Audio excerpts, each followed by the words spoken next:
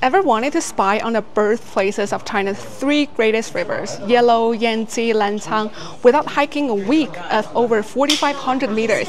Yeah, there's a live stream for that.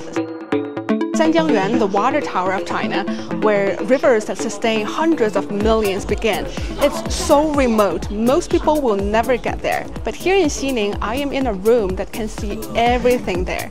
Grass, rivers, even the animals, all in real time. It's like the rivers have its own security cam.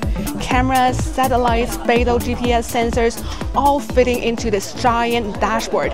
If a wetland dries, if snow melts, if a wild yak wanders past, the screen lights up.